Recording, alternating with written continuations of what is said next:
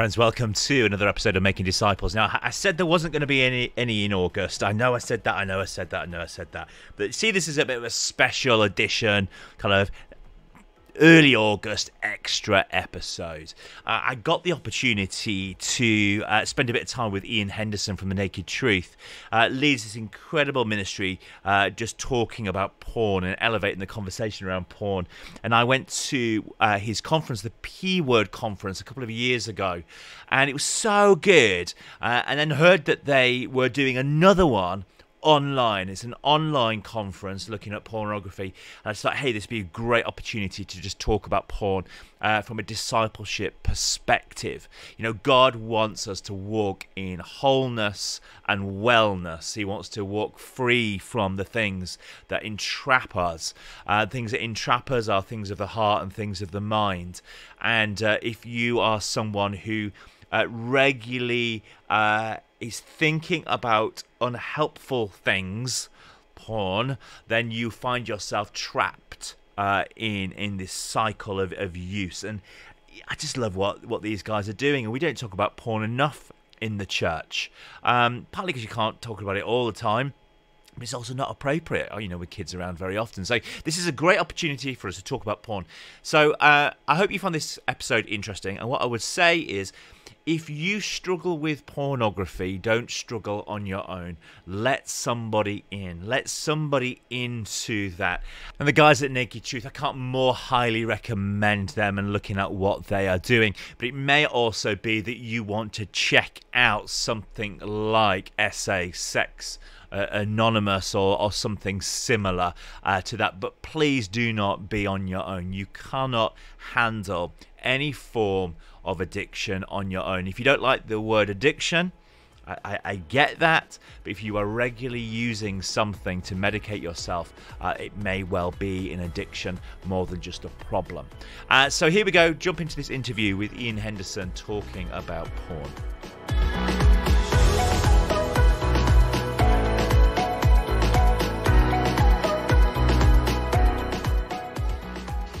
Ian Henderson, welcome to Making Disciples. It's so good to have you with me today. Thank you for giving me a bit of your time.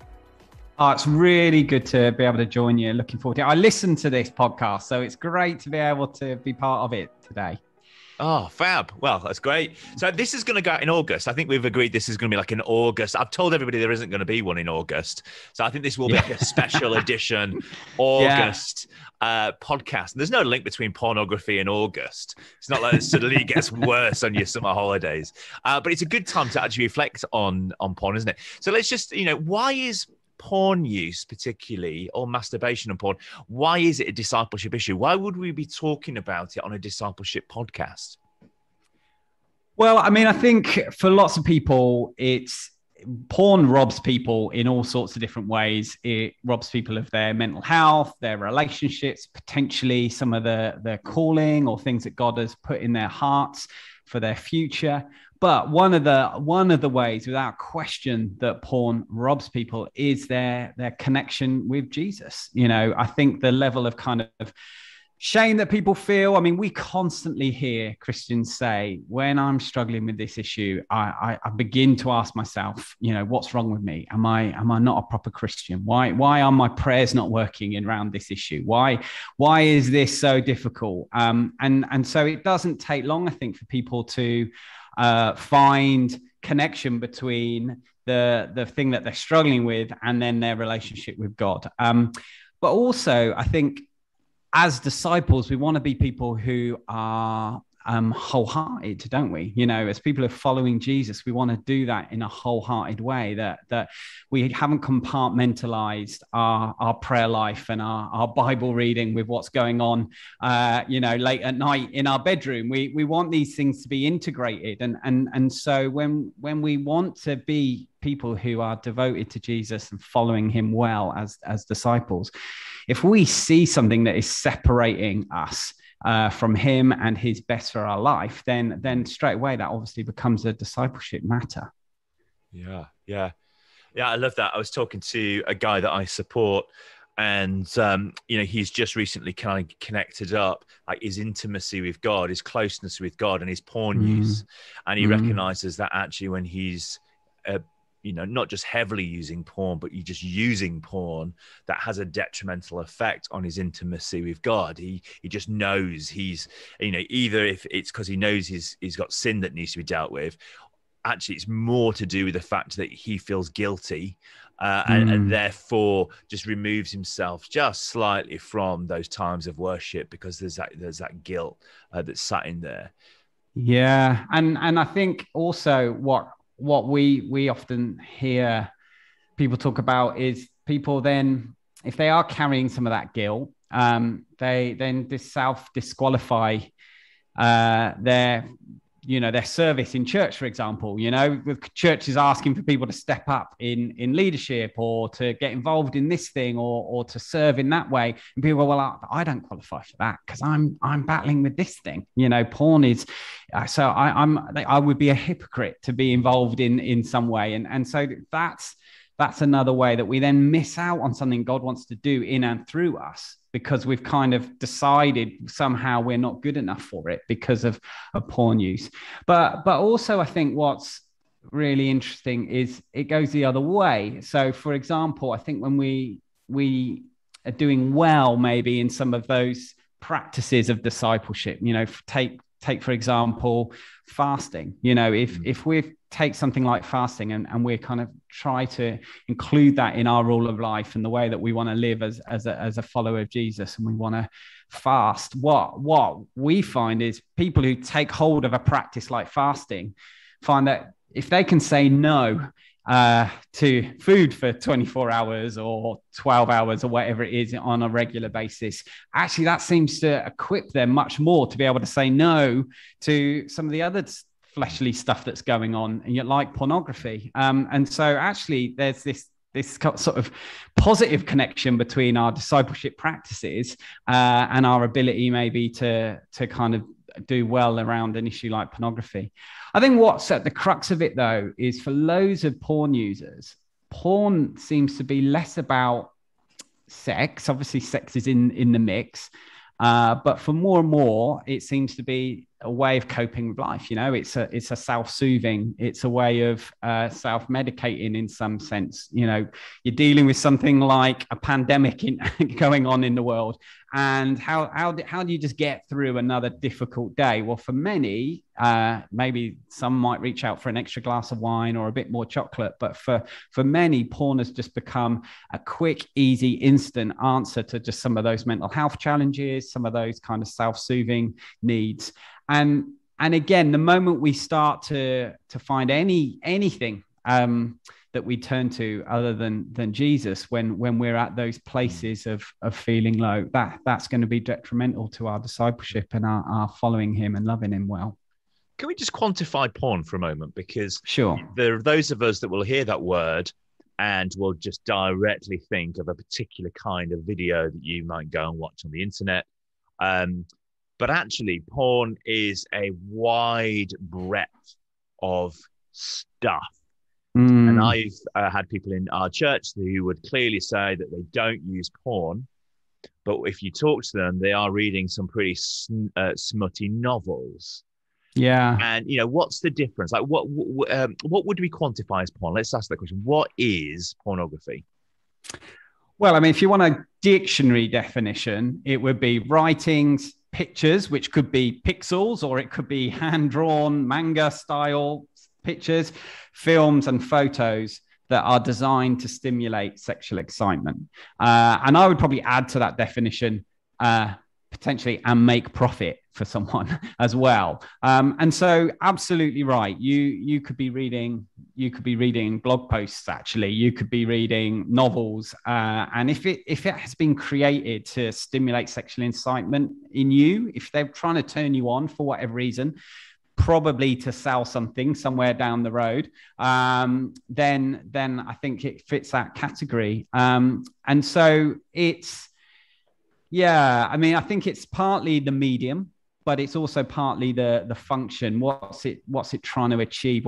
Which is the difference between, say, for example, you know, if you're walking around a museum and you walk into a room full of Greek statues that are all, you know, completely naked, and you've got your granny with you because she loves museums, you're not necessarily watching or looking at porn with your granny in a museum, because maybe that's not what it was designed for. That's not why it's there. I mean, maybe even when it was made, it was, but it's not why the curators put it in that room necessarily. Whereas someone could be watching, you know, something on YouTube, some kind of pop video or something on YouTube, and there's no nudity. There may not even be any sex per se, but the way it's filmed, the way that things are happening, what's going on in that is deliberately seeking to turn you on. That probably fits, you know, that category, that definition of pornography more, because actually that director and that singer and everybody involved in that project knows sex sells. So they want more clicks. They want you to watch it again. And so they're using sex as a means to selling, which is why some of our Netflix stuff that we watch probably fits that category, even though, you know, it's not on a porn site, but, you know, they're using sex to try and sell you something. And this is the point, isn't it? And I think let's just dismantle. When we talk about porn users, very quickly we think of a particular person in a darkened room for many hours watching something. But actually, I saw a YouTube video recently that talked about the top 10 most rewound video cassette moments, and it was a little bit tongue in cheek, but it was the Terminator, the sex scene in Terminator, most rewound and rewatched scene. And it kind of walked through. I was like, gosh, actually, most of these, some of them were just grotesque head explosions, but actually most of them were somehow sex related. And we, in our minds, think porn is this thing over here in this darkened room, but actually, it is anything that is there to titillate and to captivate our hearts. If we rewind the video cassette in the old VHS language, if there's that moment of going back and replaying, then there is a question of, what is this? What is it? Yeah, it's just helpful, isn't it? Because I was preaching a little while ago at our church, and I mentioned 50 Shades of Grey, and there was a particular number of faces that dropped when I said that this was, just as bad as something else you might watch. And at the end, I had a conversation with one of our female congregation who said, it's not porn because it's not. But as we talked it through, she could start to think, actually, no, this is actually more than what I've let on. It's not just some light reading. Can I ask you this question? Why is it then that these things that would fall into that pornography bracket, why is it that they're more than just unhelpful? Why is it that they're more than just unhelpful?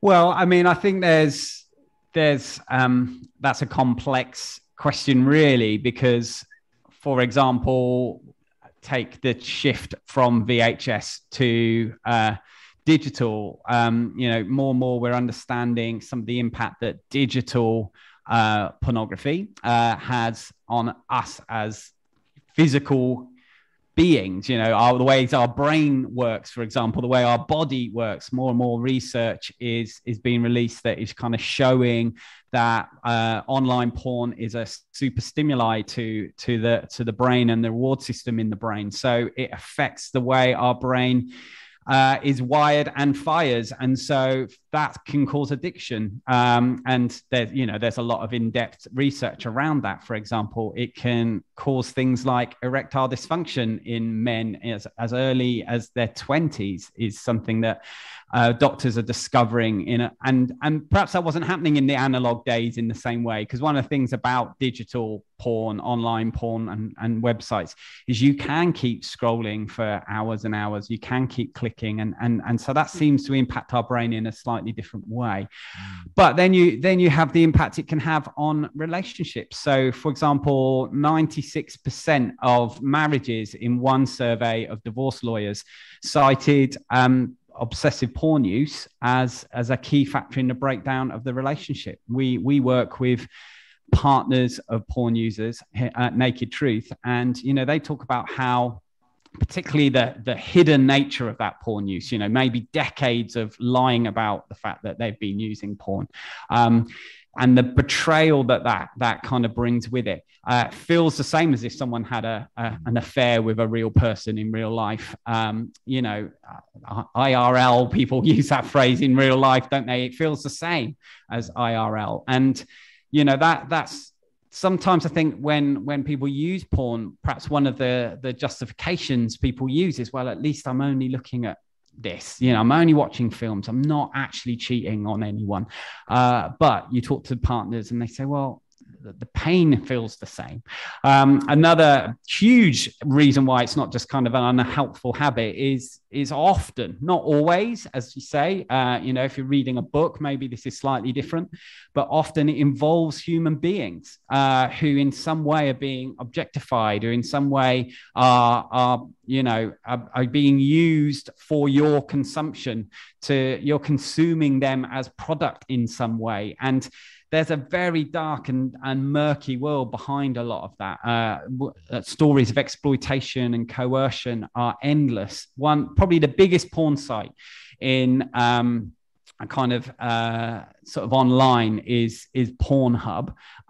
44 billion hits in 1 year, 115 million a day, which when you think about the fact that the World Cup had something like 28 million views, I think, not World Cup, Euros final had that 115 million. Suddenly you go, oh my goodness, that is huge. Well, at the beginning of this year, they had to remove, or they did remove, because of some legal stuff that's going on and court stuff that's going on in the States, 10 million of films or videos, because there was coercion or abuse or exploitation or non-consent. So I think part of what we've got to recognize is that this isn't just something that, is this affecting me and how I view myself or my relationship with God? Obviously that's key, but it's impacting potentially those that we want to have relationship with or already are in relationship with, those that we may never meet but are on the other side of a screen. That's some of the reasons why this is perhaps more than just an unhelpful habit. It's interesting, what you were just talking about, but during the pandemic, porn use has skyrocketed. And, I used the BBC app, a number of times it popped up just to say the value of this particular porn site had tripled during the pandemic. And there was, quite a lot of little bits of conversation online just about the growth of pornography use. What's the link between isolation and porn? What is that? What's going on there? Well, I mean, you're right. I mean, I read recently an Ofcom survey or report that said that 50%, so I think actually it may have been 49% of British adults watched porn during the pandemic, according to Ofcom, during the month of September. So that wasn't even when we had the strictest lockdown restrictions. I mean, I think there is, as we said earlier, there is probably a connection between the sort of idea of self-soothing. And so I think when people are struggling, when they're kind of looking just to feel a little bit better about themselves and about their day, porn feels like an easy answer to that. So I think that's one of the reasons where the link comes. But also porn thrives in secret. The part of the power and the pull of porn, I think, it's something that you can do in secret. Part of why I started Naked Truth, God used Proverbs 9 as part of me kind of thinking this through. And Proverbs 9 talks about both wisdom and folly as these kind of people who make an invitation to, wisdom's invitation is to the banquet and to this feast, and it represents, life to the full. And Jesus picks up the analogy himself, this idea of come. And so wisdom says, come to this feast I've prepared. It's going to be amazing. Enjoy it. And it's representative of what it means to have life to the full in God. But in the same chapter, there's this other character called Folly. And she says, come into my house because food eaten in secret is delicious and stolen water is sweet. And then it says, but what her guests do not know is that in her house is the realm of death. And it's really interesting contrast because they're both kind of inviting you to eat and have food. And but Folly's, this character Folly is inviting something that is stolen, which absolutely, if you think about pornography, it is it's intimacy that is stolen and presented for you to consume. But also there's something about the secrecy. There's something about it's sweet when we do it in secret that it's maybe hard for us to fully understand why it feels more powerful, more enticing, but there seems to be truth there, and we see that in that chapter in Proverbs. So I think that's part of it. I mean, I think all addiction, and a lot of addiction tends to thrive in isolation, doesn't it? When you start drinking on your own, that's probably a sign that something has shifted a little bit in your dependency on this thing. And I think porn is enticing because it's something you do on your own. But I think like many addictions, that isolation just kind of causes it to grow as well. That's good. Can I just ask you then? So, how do you lead people, or what do you promote for people as a way of support? If somebody is struggling with porn, they've been trying to do something about this for a little while, they're just not getting anywhere. What would you say to them? What's out there for them? Yeah, I mean, one of the things that I would always say, and again, this is true of perhaps any kind of dependency or life controlling issue, is it is incredibly difficult to find a change on your own. And I think, again, that's one of the potential things we lie to ourselves about. And because there's shame attached to porn, it's easier to say, well, surely if I just kind of try a little bit harder and I work a little bit harder, and maybe if I pray a little bit harder, I can sort this out. But I've yet really to find anybody who finds complete freedom from this without asking for help, both from God, but often from others. And so one of the things I would say is you have to take the courageous, and let's be honest, the kind of humble step of saying, I can't do this. I can't do this on my own. I need help. I mean, it's not a coincidence that in the 12-step movement, those first few steps are about submitting yourself to the fact that I can't manage this on my own. Yeah. I need to submit myself to something bigger than me. And for us as Christians, we acknowledge that's Jesus. He is ultimately the thing we want to submit to and say, I can't do this without you. But then Jesus says, actually, I've given you community as well to walk with you through this. And so, I mean, we offer as Naked Truth a range of support that is confidential, that can be accessed anytime, anywhere. Some of that is kind of on-demand kind of video courses that you can kind of work through in your own time and on your own. But actually, the most of it is joining groups on Zoom. So we have, for example, a course called Click to Kick, which is an 8-week course. And you're with 5 or 6 other people who are in the same boat as you. They probably don't go to your church, which makes life a little easier. You don't kind of have to kind of look people in the eye every Sunday who know what you're going through, although that can be really good if you feel you can get to that place. But if that feels a bit too scary, this is a really good first step of acknowledging you might need other people to help you, but not necessarily people you're going to be seeing all the time.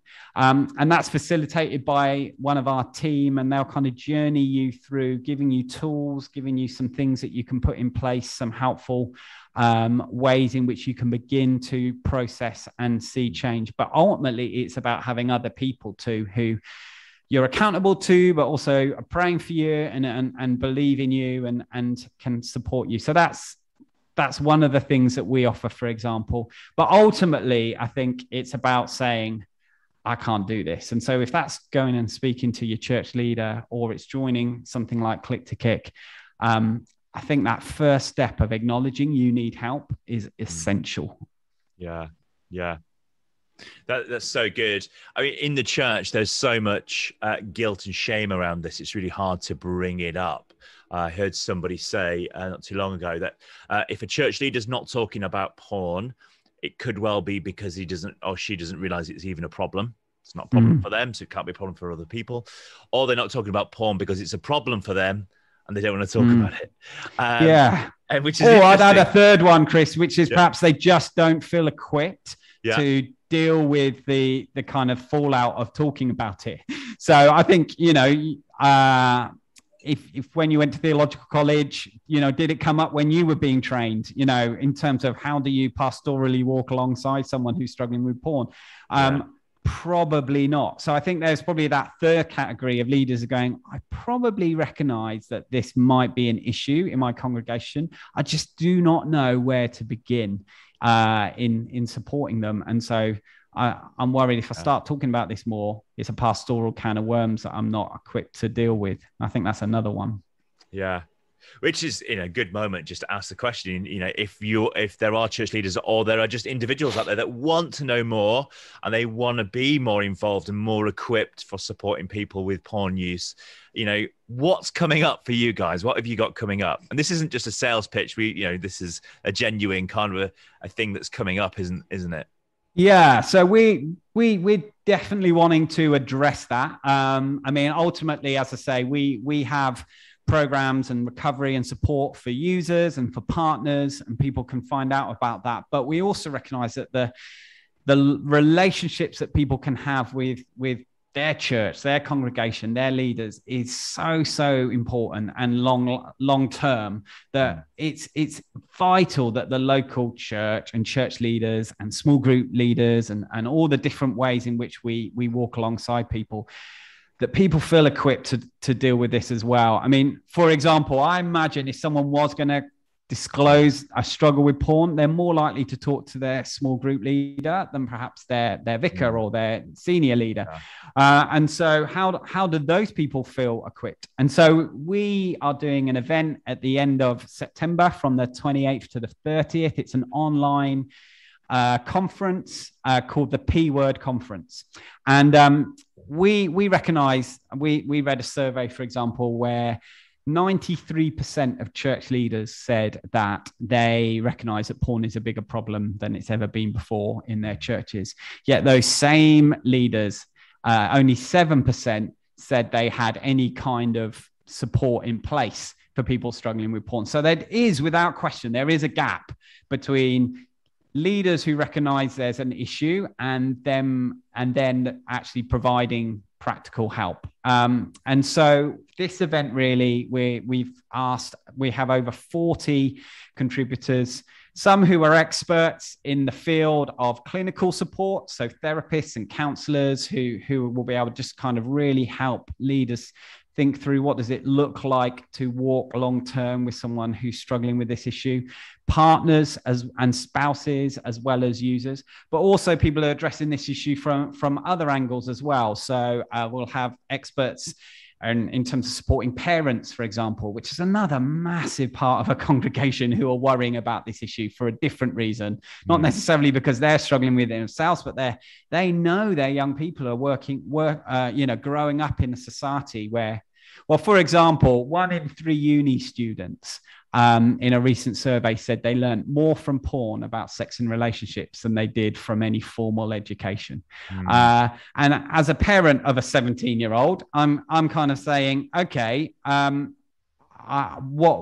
equipped do I feel to have these kind of conversations? And so we've got contributors talking about this issue from that perspective. We've also got people just sharing their own stories of hope and freedom.